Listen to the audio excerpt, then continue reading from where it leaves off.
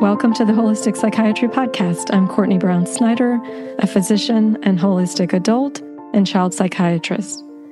In this episode, I'll be discussing a breakthrough theory of bipolar disorder that Dr. William Walsh recently presented at the Society of Neuroscience. So this past week, I've had the pleasure of attending the advanced course for Walsh-Trained Practitioners. If you're not familiar, the Walsh Research Institute was founded by Dr. William Walsh and has looked at the nutrient levels of over 30,000 people with brain-related symptoms.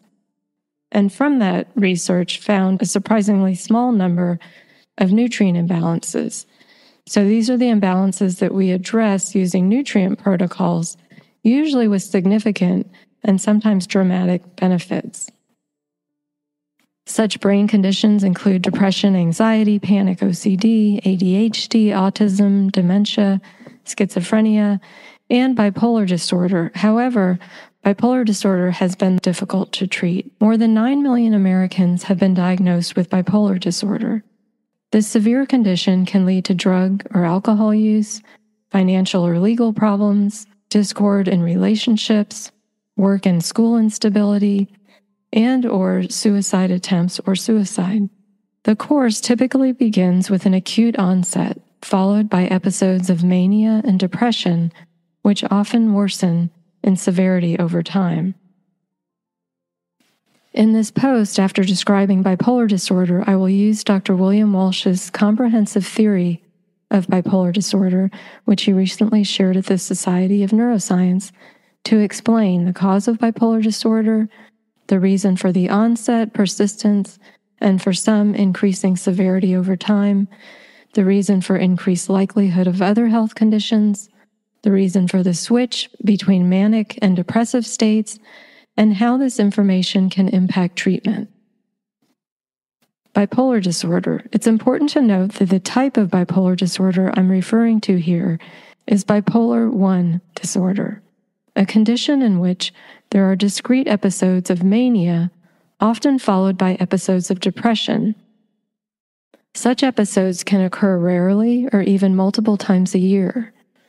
Manic episodes usually last a week up to several months and include 3 or more of the following: increase in activity, energy, or agitation, distorted sense of well-being or self-confidence, needing much less sleep than usual, usually talkative or talking fast, racing thoughts or flight of ideas, so jumping from one topic to another, easily distracted, poor decision-making, such as excessive spending or risky sexual behavior, and may become psychotic, which this would be when someone has a break from reality.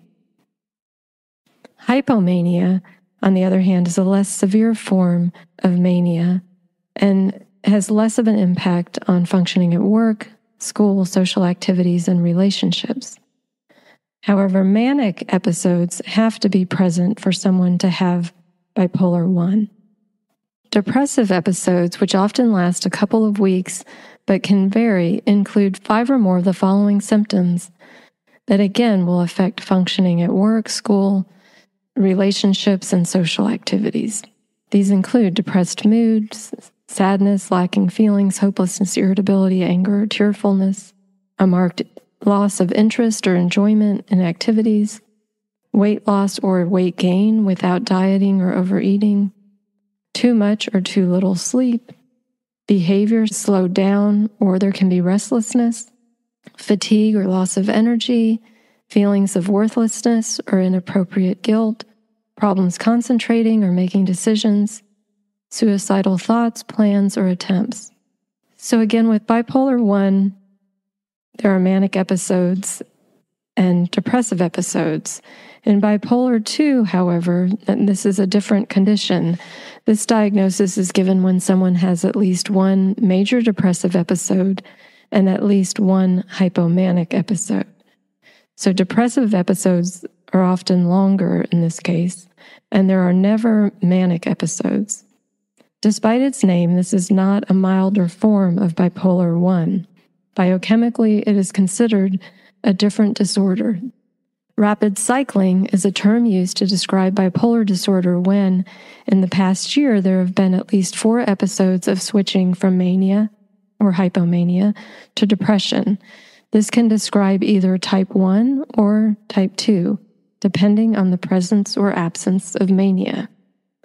As with all psychiatry, the terms come from the symptoms and not necessarily a biochemical understanding. Dr. Walsh's comprehensive plan, which I'll describe, focuses on bipolar 1, in which there are manic episodes usually followed by depressive episodes. And again, this is a more severe condition. And separately, I would say, for those who struggle with mood swings changing within a day or within a week, as opposed to discrete mood episodes of mania or depression, I would consider pyrrole disorder and or mast cell activation. Genetics or epigenetics. Having a first-degree relative, a parent or sibling, with bipolar disorder is a risk factor. After 30 years of genetic research, however, a gene has not been identified. The genetics are more complicated than that. It appears that there are many genes involved. The 2021 Genome-Wide Association Study. This study compared the genomes of about 5,000 individuals with bipolar disorder and about 8,000 controls, so those without bipolar disorder. Over time, more and more bipolar genetic variants have been identified. By 2021, there were 64. However, there are expected to be hundreds. Of the 64 genetic variants, 49 are considered DNA repair genes and antioxidant genes. These occur throughout the body and not just the brain. Just as it sounds, DNA repair genes make enzymes that repair DNA. Antioxidant genes make enzymes that support our protective antioxidant system. Many of these genetic variants are also associated with cancer and other conditions impacted by DNA damage. This would suggest that those with bipolar disorder come into the world with a vulnerability to problems with repairing DNA. And remember that DNA damage can translate to cell damage, tissue damage, and in the case of the brain, neuronal damage. But this vulnerability alone does not create illness. Something occurs that shifts this vulnerability into illness. Accelerated DNA damage. What is damaging the DNA? Free radicals and thus oxidative stress. To remind you, oxidative stress occurs when our body's inherent antioxidant systems are overwhelmed or used up by free radicals. And this excess in free radicals could be due to an insult such as a toxic exposure, some on-board source of inflammation, trauma, chronic stress. And this depletion of our protection or antioxidants leaves our cells and DNA vulnerable. If we have variants on the protective genes, then we can be even more vulnerable. Numerous studies have found high levels of superoxide hydroxyl and ONNO free radicals in those with bipolar disorder. This vulnerability to DNA damage due to decrease in repair also explains why many with bipolar disorder have an increased risk of other health conditions, including heart disease, breast cancer, multiple sclerosis, kidney failure, immune disorders, migraines, gastrointestinal illnesses, and others. Genetic weakness on ion channels. The remaining identified genes, again, there were 64, but only 49 have been associated with DNA repair genes and antioxidant genes. So the remaining are more specific to bipolar disorder and relate to ion channel genes. Ion channels exist on the neuronal membranes.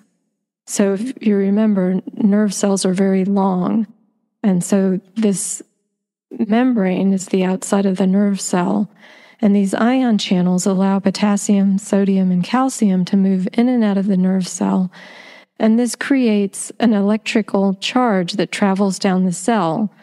and once reaching the end, results in a neurotransmitter being released into the space between that neuron and other neurons, allowing communication. Onset of illness. Here again, an epigenetic event, a toxic exposure, trauma, significant illness, impacts the production of the proteins used in these ion channels, which affects the movement of ions in and out of the cell. More specifically, what's happening is a flooding of potassium ions outside the cell, leading to a hyperactivity of that particular nerve cell. This is why Dr. Walsh's theory considers bipolar disorder a channelopathy. So, pathy means illness. So this is an illness of the channel. Euthymia.